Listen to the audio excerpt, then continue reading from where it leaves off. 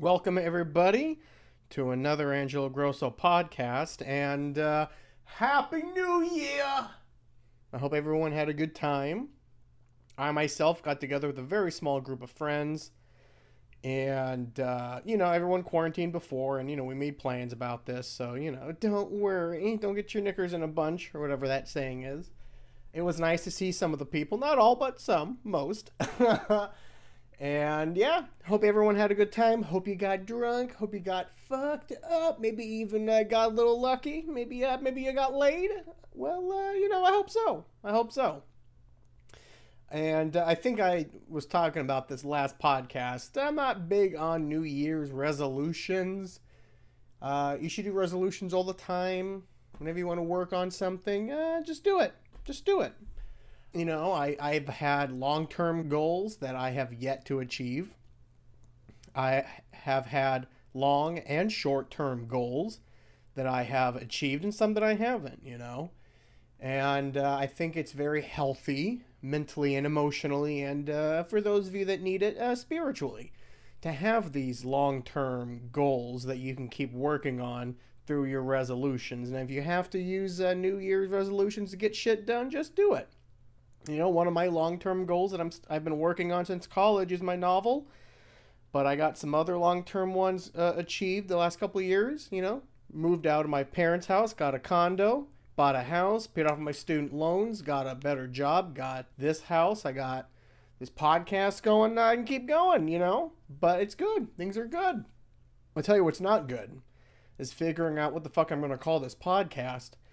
I was going to settle on Burning Bridges. I was even working on getting some art made for the Burning Bridges podcast. However, it has been taken. I thought that podcast was donezo, but I went back just now before I started recording, and I see that they've pumped out a bunch more, so I can't call it that. So, I honestly, at this point, I'm thinking of just calling it Angelo Grosso's podcast. Or just the Angelo Grosso Show, or... I'm not really sure. I want to keep it somewhat on the up and up of professionalism, because soon enough I would like to interview people, and I don't think I would get much respect if I say, my podcast is called Getting Blotto with Angelo, or getting dank lit or something, or some other ideas that we were joking around about. Getting litty with gritty, stuff like that. And you gotta be taken seriously sometimes. If I want to interview doctors and shit, I gotta have a nice name. I thought Burning Bridges was a good name, but I gotta work on it. So I'll ask the listening public here, all 12 of you, send me your ideas for what we should call this podcast. We could just call it the Trainwreck Podcast. In fact, let me see. Is that taken? Let's see.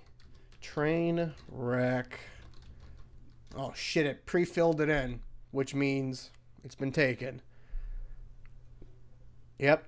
Trainwreck Podcast. Oh, there's a multiple ones. Trainwreck's TV Scuffed Podcast. Well, you got to work on that name, motherfucker. That's bad. There's Trainwreck 1 word. Trainwreck 2 word. Now you're playing fucky with each other. So, anyhow, let's move on. The NFL playoffs, baby. The NFL playoffs are coming up, and it's been a wild season. I think the season would have been crazy even without COVID and all the crazy shit that happened because of that. Teams not having enough quarterbacks, or teams not having coaches, teams needing to reschedule games weeks later. It just fucked everything up. There was also going to be a Week 18 game, but they, figured all that shit out. But at the end of the day, we have our 6 playoff games set for this weekend, and 2 other teams are on bye. That, of course, is the Aaron Rodgers-led Green Bay Packers, and we have on the AFC the... who the fuck is the AFC? Is it the Chiefs? I think it is the Chiefs. Let me check. Yep, it's Patrick Mahomes' Chiefs. What can I say? Seahawks made it. We're playing the Rams again. This is the 3rd time we've played them. 2nd time in 3 weeks. That is not the most crazy matchup. The Browns and the Steelers literally played on Sunday, and now they're going to play next Sunday. Back-to-back games. I think that's been done before, but it is pretty crazy. And it's also a little crazier that they're both within the same division. Is there any other division games besides us and the Browns and Steelers? Nope. I'll tell you, there were some teams I was rooting for that didn't make it. Miami Dolphins. I'm a big fan of Tua Tagovailoa. I like Brian Flores, that coach. That's a fun team. They have 2 first-round picks. They're going to be good. I think they're going to be the next Cleveland Brown team. They're going to just be young and up and coming. They have their quarterback. They have, well, I would say, a very good receiver in Jarvis Landry. I can't think of their tight end or any of their running backs, so they probably need to work on that. But they have a pretty decent defense, so I'm looking forward to that team in the years coming up. Some surprises. I did not think the Chicago Bears would make it. I didn't think that the Colts would make it. And obviously, and honestly, a couple weeks ago, I didn't think the Ravens would make it. You know, Lamar Jackson was looking like shit really up until week 12, the reigning MVP. But anywho, the Seahawks took care of business, barely beating the 49ers. I don't understand why this team is just fucking Jekyll and hiding it up. But we won. Didn't really matter that we won in terms of the playoff seedings because we were shooting for the number 1 seed, but the Packers and the Saints both won, so therefore the win just makes us stick with the number 3.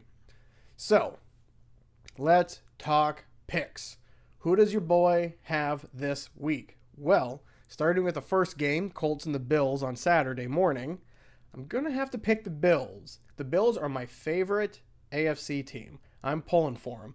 I'm pulling them over the Browns, and I'm pulling them over the Chiefs. No, I like the Chiefs, and I like the Browns. I even like the Titans and the Ravens. You know who I don't like? The fucking Steelers. The Colts, if they were playing anybody else, maybe. I don't dislike the Colts. I don't dislike really any of these teams besides the Steelers. I'm glad the fucking Patriots aren't in it. Fuck you, Bill Belichick. Although all teams really cheat. The only thing is the Patriots got caught cheating. Now the Colts, I would argue, cheated back in the Peyton Manning days with his bumfuck neck, and then they did a full tank season just so they could draft Andrew Luck. That's borderline cheating if you compare tanking to cheating, but what are you gonna do? So Colts Bills, I'm taking the Bills. The next game is the Rams and Seahawks at Saturday afternoon. I, of course, am taking the Seahawks, baby. I hope Russell Wilson throws for at least 200 yards. Oh, I hope Jamal Adams is healthy. I think the bigger question mark is going to be Jarran Reed on that defensive line of ours. I don't think we have a capable replacement for him. We have that young guy, Monet, but the only Monet I know is Janelle. Wow. So, yeah, I'm picking the Seahawks on that one. And then Saturday evening, we have the Buccaneers at Washington. And what a huge upset it would be if the Washington clusterfucks would beat the Tampa Bay Buccaneers and Tom Brady in his first year in Tampa Bay. I am taking Tampa. However, if I had to pick an upset on Saturday, I'm picking the Washington bumfucks because I just don't see the Colts upsetting the Bills. And if the Rams beat Seattle, it's not really an upset. I think we're only a 4-point favorite. It's not that big of a favorite to consider to be a blowout if we lose by 7. You know what I'm saying? So that would be my upset on Saturday. Now Sunday's games, a little bit boring to me. I think Saturday's got the fun games. The Ravens and Titans is going to be a fun game on Sunday, the only one. Well, you know what? I take that back. Both days have their fun games. I'm rambling here. I'm trying to start controversies, baby. So the Ravens and Titans, that's going to be a good game, I hope. I mean, it's a rematch of last year's game where Derrick Henry just plowed that Ravens team and knocked Lamar Jackson out in the first round. Or actually, I think they were the number 1 seed last year, so they knocked them out of the conference round, but it doesn't matter. Lamar Jackson's 0-2 in the playoffs, and he was the number 1 seed both years, I believe. So now this is his 3rd season. This is the first time he's played in the first week of the playoffs, on the road this time. So I'm going to pick the Ravens. I think Lamar Jackson's going to get his first victory, but I'm 50-50 on it. I really am. I'm 51-49. I like the Titans. I like Derrick Henry. I like Tannehill. I like Hollywood Brown. I like that I like Mike Vrabel. Oh, if the Titans win, I won't be upset. but I'm pulling for the Ravens slightly, only because I like the Ravens. I like the defense. I like the Raven itself. I like purple and black. It's awesome. Go Baltimore. Come on, the Wire, baby. That town needs a winner. So the second game on Sunday, I think this game is going to be a blowout, is the Bears Saints. I can't imagine the Bears staying in this game at all. I think they may lose by 17. It's going to be a blowout. If there's going to be a blowout in the playoffs, I think it's going to be the Saints-Bears. I think the Bears have a better chance of being blown out than the Washington over the Bucks. So, in the final game, Browns and Steelers, I'm so hoping that Cleveland curb stomps Pittsburgh. I loathe Pittsburgh. And I loathe Ben Roethlisberger with the hate of 1,000 suns. So I hope, what's that motherfucker's name that's on all the commercials? Baker Mayfield. How does Baker Mayfield get all of the commercials? Really, there's no other quarterback that you can get on your fucking insurance or your fucking towel or whatever cleaning product commercial that Baker Mayfield's in like 20 commercials. I swear to God. How does he go to practice? How does he have time to play on games? You don't see Aaron Rodgers anymore. You see Mahomes every now and then. You're never going to see Lamar Jackson. That motherfucker cannot give an interview. He is painful to listen to. You know, Russell Wilson, I love you, bro, but you're painful to listen to as well. You're too cheesy. You're like Urkel. Just, no, come on. If that's I feel like every time I hear Russell Wilson talk, he's pretending. Sierra, too. I've been to a talk with Sierra, and she's very funny. She's like a used car salesman. Who are these people? No wonder Future left. Cease. So I'm picking the Browns to win. So, and my upset of Sunday would be the Bears over the Saints. I just cannot imagine the Bears staying in this game for longer than a quarter and a half. So, my picks to click are going to be the Bills over the Colts, Hawks over the Rams, Bucks over Washington, Ravens over the Titans, Saints over the Bears, and the Browns over the Steelers. So, I hope I go 6-0. In reality, I'm probably going to go 3-3.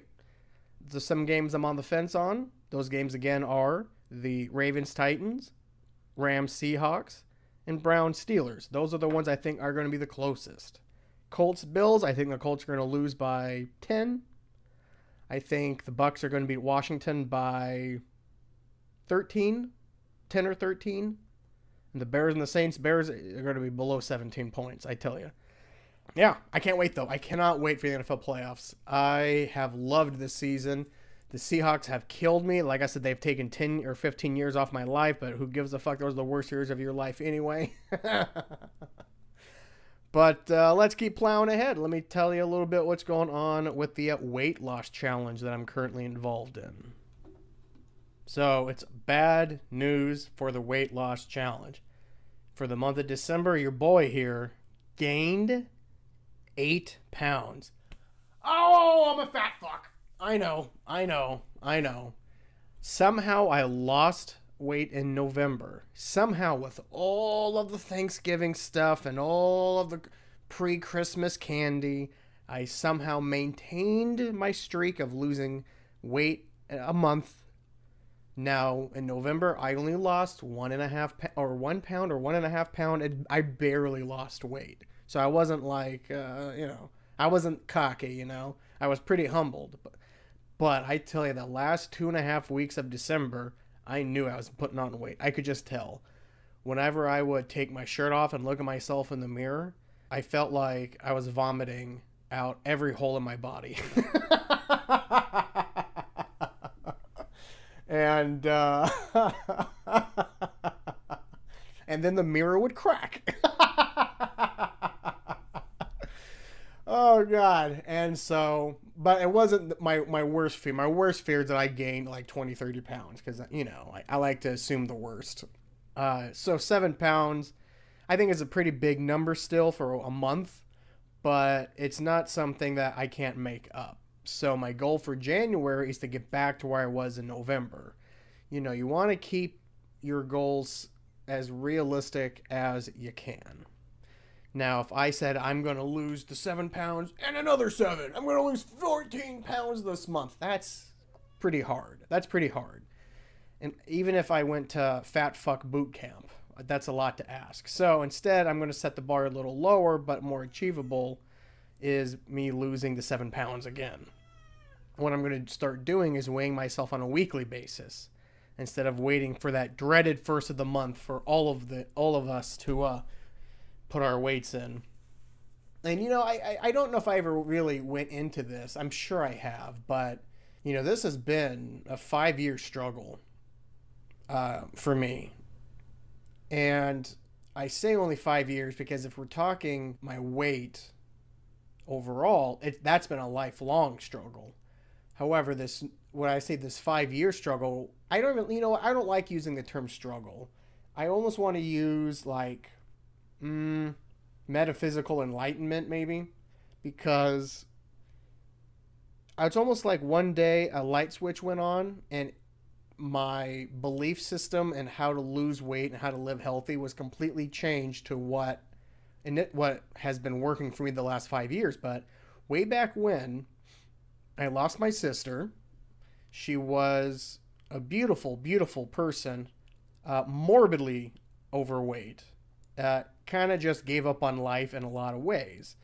So when she passed, and after the initial mourning phase was over, I kind of had a realization that is worst case scenario of a life for me, is to be her age. She was pretty young when she passed. She was, I believe, either she was 40 or just turned 40. Yeah, I think she was 40. And I just said, if I'm her size and her mental state, her emotional state, everything that I had tried helping her and tried and failed in a lot of ways, and there was some victories here along the road, but overall it was her life and her decisions. However, I didn't want to end up like that, was what I'm trying to say. So after the first year and a half or so, I started to really try to update my beliefs, my ideologies about dieting, nutrition, health, all those things.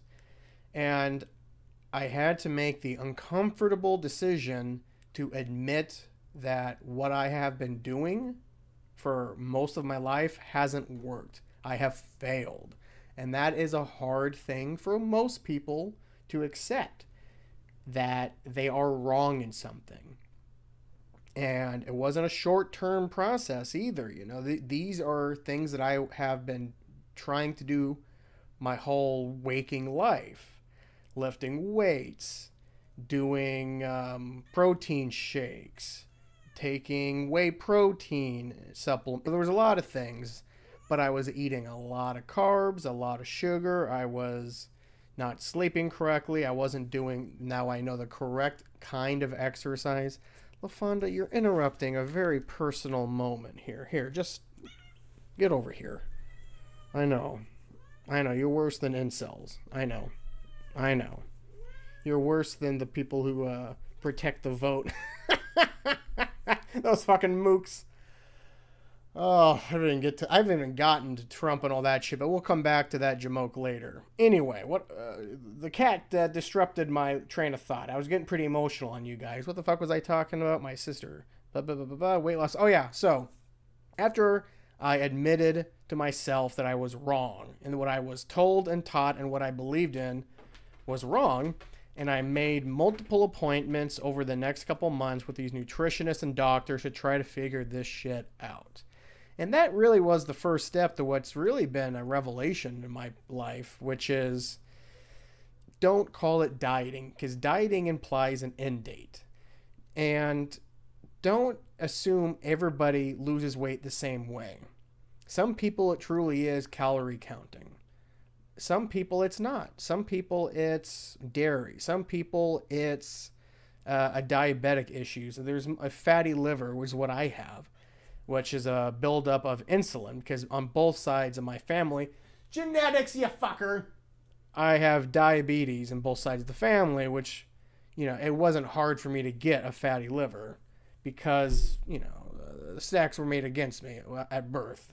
So it's not like bad, but I have like a propensity for it later in life. So something I got to watch. And now that I'm saying this out loud, it may not be fatty liver. It may be something completely different, but I vaguely remember my doctor telling me 3 or 4 times in the last couple of years about a fatty liver. You know what I'll do, gang? I'll message my doctor. I'll get back to you. So the reason I brought up the whole weight loss thing is it's a very common New Year's resolution is to lose weight. I want to lose weight. Most people want to lose weight. I mean, again, I can only tell you what's worked for me. But what I think I can guarantee is that the steps I took initially would work for everybody, which is if you have struggled your entire life to stay consistent and to stay motivated to lose weight, or you are motivated, you do have that drive to lose weight and you start losing weight, but then once it gets harder and harder and you start to see less and less results, you kind of you say, fuck it, it's just not worth it. LaFonda, I am going to put you in a wood chipper if you don't stop. I'm kidding, I love you, I know. So the first step really is to admit that you may not know what the fuck you're doing. You need to go to a professional. And I would even say multiple professionals. I went to 3 nutritionists because I wanted to get a consensus or the best I could. And that's when you're going to find your answers. For me, it was genetics. For me, it really got boiled down to carbs and sugar and the bad types of sugar that's in even healthy foods such as fruit and rice, because, starch and all that shit. Potatoes. Motherfucker, I love potatoes and bread. Not together. Although I bet there is a dish out there that involves potato and bread that is pretty dank. Anyway, I'm getting sidetracked here. So that's my opinion on that. That is what I give you, my lovely listeners. If you're trying to lose weight this year and you just say, you know what, I've tried it so many years. The fucking Slim Fast, it doesn't work. You're going to have to try something different. And this year, admit defeat. Admit that you don't know what you're doing. Lay on your sword and go to a nutritionist, expert, whatever you want to call it. Make sure they're accredited. Don't go to someone who's going to put like gemstones and rocks and crystals on your fat body and be like, oh, what you need to work on is your positive aura. That shit ain't going to work. Step 1 is admitting you don't know what the fuck you're doing and going to a licensed professional. Number 2 is then keeping a food journal. What the fuck do you eat every day? Not in terms of calories, but just so you have it in writing first. And then you could start writing the calories. That's what I did. So yeah, that's what I recommend for those of you who give a fuck. Oh boy, let's keep this train wrecker rolling here. So I said earlier about Trump and the election fraud that doesn't exist. Now it's come out on tape that he basically demanded to the Georgia Secretary of State that he fined him 11,700 in votes. Basically, fudge the numbers. Just find me the votes. Oh, just massive illegal traitorous shit. And, once you think Trump can't go any lower, he somehow finds a shovel that can just keep going through that bottom fucking hard rock dirt at the bottom. Because, the deeper you go into a hole, the more you dig down to the earth, the harder the shit gets. But this Trump shovel can just break through all that shit, and he just keeps getting lower and lower. This is a traitorous offense to me. I think he should be impeached about this. This is a better idea for impeachment than the initial impeachment, which I don't really remember what it was, but I think, was it about the Ukraine thing? Was it about the, you do this and I'll give you your money that was already agreed to? Is that the impeachment thing? Because if that was the case, then that was a pretty good idea too. But there was no evidence. I don't remember. There's so much shit that happens in this Trump administration that was just awful, illegal, and dare I say, emotionally evil, that it's hard to look at Donald Trump's presidency without a bias of any kind. And that's what I have tried to do. I tried to see in 4 years of President Trump, What did he do that I personally like? What were some policies that he enacted that I can look at and say, well, that's actually a good thing? Regardless of who did it, it's still a good thing. And so I spent a couple hours looking through a couple pieces from accredited sites like the Business Insider, the Atlantic. There are some others out there, but those are the ones I can remember off the top of my head. And I wrote some down here. And I also wrote some down that I think are good, but I'm too stupid to know if they really are good. And I need someone who's smart to explain it to me. An unbiased explanation. Someone that maybe from a snarky British person. I got a couple of those on there.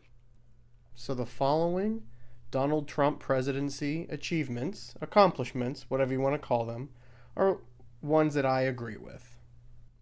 Number one, and in no way am I ranking these in like level of importance or a level of how much I like them or whatever. This is just what I wrote down. So in no particular order, here's the first one. The Space Force. The Space Force and its heroic guardians.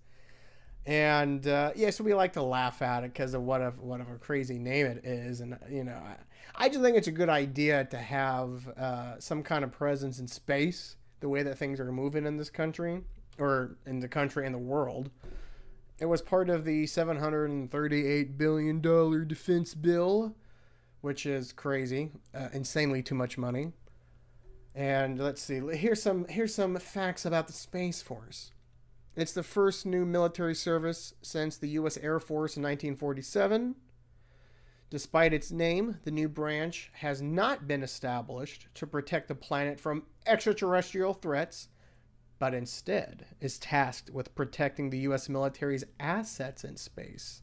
Oh, let's see. Many of the details surrounding the Space Force must still be ironed out. In many ways, this new branch is simply a more centralized version of military missions in space that already exists from the Air Force, Army, and Navy. So some people think that because so many different branches were fucking around in space, they said, well, fuck it, let's just make another division. And I don't think that's bad. How can you not like that? Or not, you don't have to like it. How can you disapprove of it? Yeah, you could say the money could be better spent elsewhere. And that's a whole other conversation. And I would say our bloated military budget, yes, you could cut that fucker by 25%. And you could still make the Space Force. But anyway, moving on. The First Step Act, which I think is the name for his prison reform. The First Step Act is the first legislative victory in years for prison reform advocates seeking to reform the criminal justice system. And this is per Business Insider. The bill passed with overwhelming bipartisan support in Congress, a rare thing these days. It offers relatively modest changes to the federal prison system, but was praised as an important step forward by groups and activists seeking to end mass incarceration. The passage of the bill marked the first major... I already said that. The bill overhauls certain federal sentencing laws, reducing mandatory minimum sentences for drug felonies and expanding early release programs. It also makes retroactive a 2010 federal sentencing law, reducing the sentencing disparity between crack and powder cocaine. The bill also aims to lower recidivism by offering more rehabilitation and job training opportunities, and it includes provisions intending to treat prisoners humanely, banning the shackling of pregnant inmates, halting the use of solitary confinement for most juvenile inmates. I wish they would get rid of all solitary confinement, and mandating that prisoners be placed in facilities within 500 miles of their families. So that's pretty good. That's pretty good. In fact, I would dare say that may be the best thing Trump did, but it's a baby step in the right direction. Because there's a lot of things he could have done more of, obviously. Next, I would say opening up talks with North Korea. I don't know why so many were against this. I think it's a good idea to talk to all countries. I mean, Obama talked to Iran and no one blew their gaskets. And so now Trump talks to North Korea and it's the ending of all diplomacy and what. No. It legitimizes Kim Jong cunt. Well, guess what? He already was legitimized. He's the leader of a nation. He's an awful tyrant who should be, boiled alive in... what should be boiled alive in? He should be boiled alive in a cauldron that 3 witches are making a stew out of. That would be kind of funny. What was I talking about? Oh, yeah, North Korea. It's good that he talked to him. I also like how Trump was playing really tough with China. And I smoke way too much pot to really remember what was happening 3 years ago in politics relating to international policy regarding China tariffs. But, related to the China thing was another positive was the 5G control. This is what I pulled from the Atlantic here. Trump's campaign to build 5G networks on Western technology rather than Chinese technology was powered by abundant reason to secure the communications in the democratic countries from Chinese surveillance and even Chinese sabotage. And this is where the Atlantic gets a little biasy here. For once, Trump's motives were not narrowly nationalistic. The main alternative suppliers to China's Huawei are Sweden's Ericsson and Finland's Nokia. A little history about Huawei. In 2018, Australia banned Huawei from its 5G networks.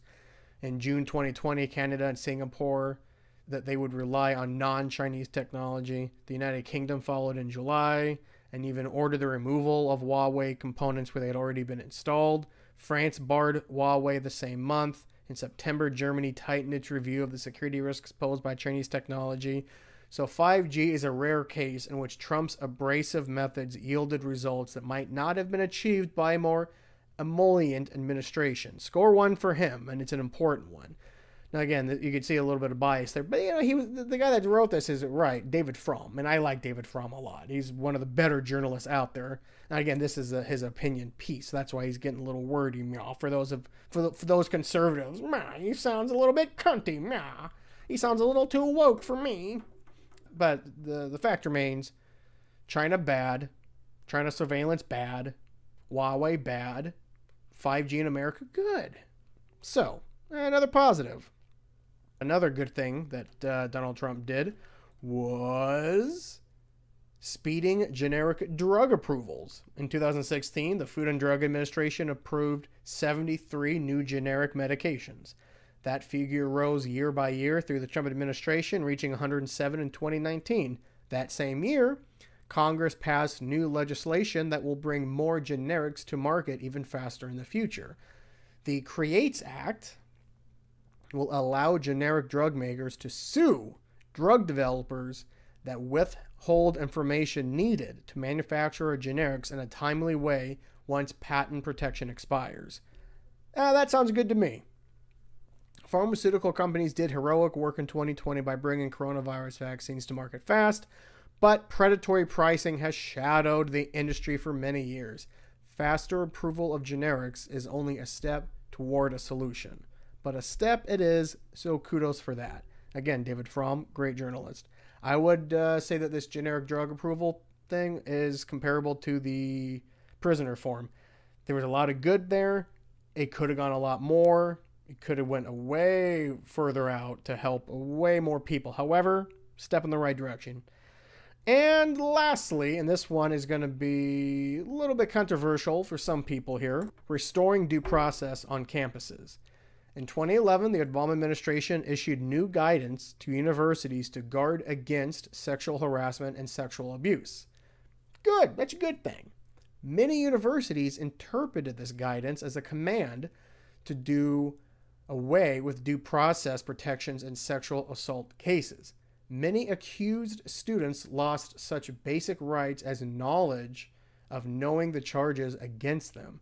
Universities often saved money by appointing the same official to investigate accusations, determine guilt, and apply the punishment. Bad. Bad. Bad universities. Bad. Emily Yolf of The Atlantic in 2017 on the extreme unfairness universities often inflicted after the 2011 guidance. Courts agreed. Students were soon filing and winning lawsuits against universities for denying their due process rights. By one scholar's count, about 100 cases a year by the decade's end. The Trump Education Department has rescinded the 2011 guidance and reaffirmed that sexual misconduct accusations on campus must be dealt with using the same due process rules that apply everywhere else in American society. And that's it. That's it, people. Let me count them. 1, 2, 5 things in 4 years that I like, that Donald Trump has done that I liked. And I named some that I didn't name here because after doing updated research, I put some of them in the I have no fucking clue idea. I still think they're good, but I need more information, and I'm not too cocky to admit if I'm wrong. And so these are some of those. Repealing NAFTA. Now, NAFTA was an awful thing that Obama did. Or wait, not Obama. I think Clinton. Clinton did NAFTA? Did he do NAFTA? See, again, I need more information. I'm too stupid. Who did NAFTA? Alrighty. See? Good thing, because I was fucktarded. It was 1988. So maybe I was just buying into that stupid shit that Fox News and the conservatives were spouting back in the Obama years. Obama's killing us in NAFTA. So either way, NAFTA's not good for the American working class. Now we have plenty of evidence to support that. However, Trump kept getting praise for pulling us out of NAFTA, but then he basically put us right back in with a different NAFTA, basically with his name on it. So again, it was good that he got rid of NAFTA. Bad that we got a new NAFTA. What is that? The Who song? The old new boss is as shitty as the new boss. So again, good and bad. Same thing with the TPP. I don't know enough about it. It's a bad thing. It hurts the American working class. It only benefits the wealthy across all the nations involved. But again, I'm no economics advisor. Maybe I'm too stupid to know the benefits of the TPP for the American working class. I don't know. Another one that I thought was good initially, but I had to change my mind, and that's Trump pulling us out of the WHO. I'm now against that. However, it seemed right at the time, and I praised him for it, and then I got some new information. I was like, that's all well and good. However, I don't like how the WHO is handling the coronavirus, and I don't like how the WHO handles China. They basically bend over and do whatever China wants to do to them. But the WHO is an important organization. Again, it's tricky. It's an important organization that does a lot of good. A lot of good. It does more good than it does bad. So that's why I had to change course on it. I still don't like how they bow down to whatever China wants. Same thing the NBA does. Same thing Disney does. Same thing a lot of companies do. We bitch and complain about China. But then our corporations were like, yeah, fuck you, China. By the way, here's everything you want.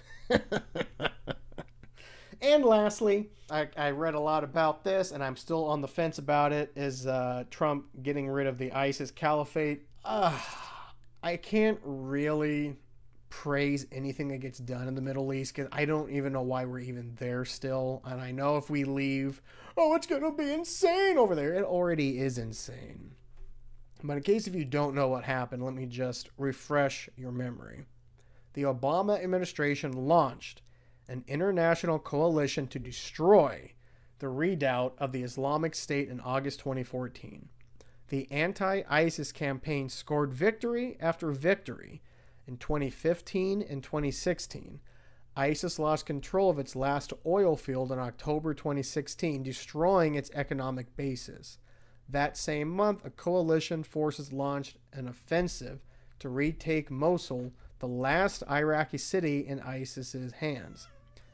I know, LaFonda, you support ISIS. I know. The last city, you made me lose my spot. Oh yeah, so they retook Mosul as well as the symbolically important Syrian town of Dabiq.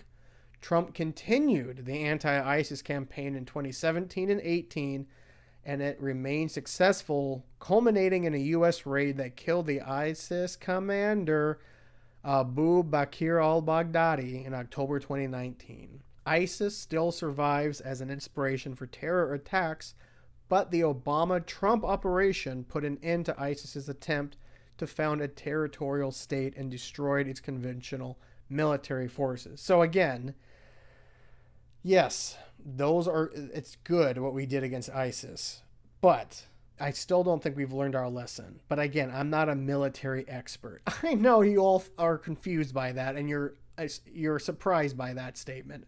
Angelo, how are you not a military expert? I just cannot believe that to destroy ISIS, part of this international coalition, I believe Al-Qaeda was involved. And I'm pretty sure Al-Qaeda was always our enemy. But like that old saying, the enemy of my enemy is my friend? Is that the saying? The enemy of my enemy? Whatever. You guys know what I'm trying to say. But it is going to bother me. What's the saying? The enemy of my enemy is my friend. I did get it right. Motherfucker. Why do I doubt you? Why do I doubt myself? Oh, let's see. One more thing about that Syrian thing here. Trump has at times falsely claimed that ISIS is totally defeated, embellishing the extent of the U.S. military success against the terrorist organization during his presidency.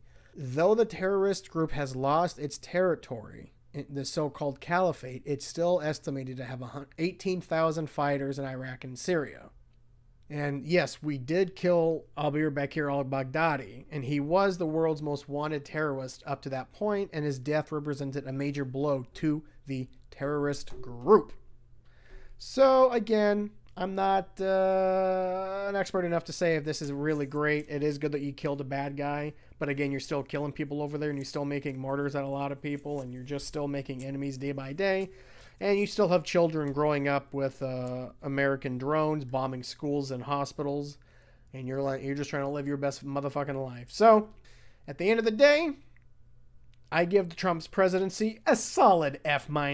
Awful. He's arguably the worst president in American history, in my opinion. And I only say arguably because, again, I'd have to review some of the worst presidents and see how he holds up.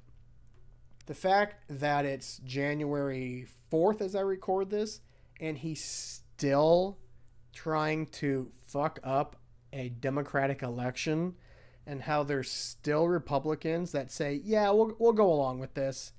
The biggest motherfuckers on that list are Ted Cruz and Hawley. I was just praising you, Hawley, and you stabbed me in the back. Why you do me so dirty like that? Why? And there's a bunch of other motherfuckers on there, but what are you going to do? What are you going to do? People are dumb. People are dumb. And voters will just look the other way. But anyhow, that wraps up the Trump's presidency. Tomorrow, we have the big Georgia Senate runoff. Best case scenario, of course, for me is that the Democrats win both. Worst case scenario, they don't win either. I personally think they're going to go one-on-one. I can't imagine Loeffler's going to win. That bitch is cray-cray. She's like, if Skeletor and Voldemort fucked, that would be their offspring. Now, Perdue, he needs to get hit in the head with a shovel until he's all in the dirt. But he has the best chance of winning, in my opinion. And that, I forget who he's running against. I'll be honest with you guys, I could look it up, but I'm cuckoo for Cocoa Puffs right now. I'm trying to kill this pin. I've been smoking this cartridge for about a month now, and I'm done with it. I'm almost done. So I've been hitting it a few times recording it, and I am just, I'm orbiting Jupiter, baby. So I think we're going to wrap it up for tonight. We didn't get to Angelo's journal, but that's okay. There's plenty of shit in there. Don't you worry. So I hope y'all love yourself and take care of yourself and love others and treat others as want to be treated and all that cool sounding stuff. On a happier note, what is happy? Oh, it's a new year. That's right. Oh, God. I better end it. I'm just rambling here. I love y'all. Take it easy. You know what? Even better. Take it sleazy.